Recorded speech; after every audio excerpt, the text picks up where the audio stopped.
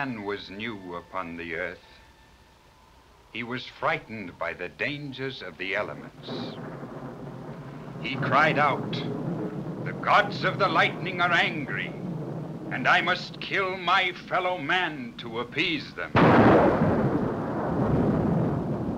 As man grew older, he created shelters against the wind and the rain, and made harmless the force of the lightning. But within man himself were elements strong as the wind and terrible as the lightning. And he denied the existence of these elements because he dared not face them.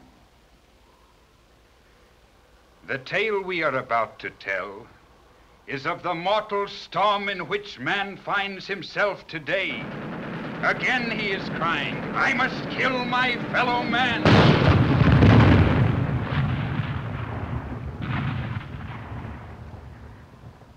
Our story asks, how soon will man find wisdom in his heart and build a lasting shelter against his ignorant fears?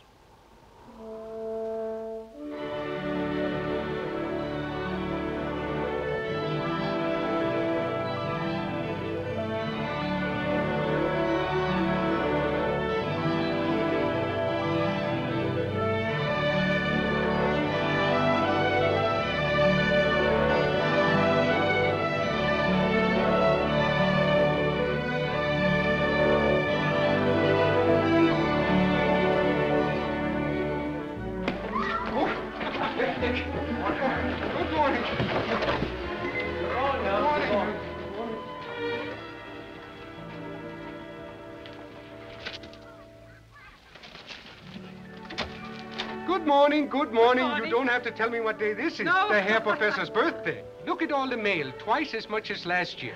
My goodness, yes, and this is just the beginning. Yeah. Oh, give him my best respects, will you? I will, Herman. Yeah. Good morning. Good morning.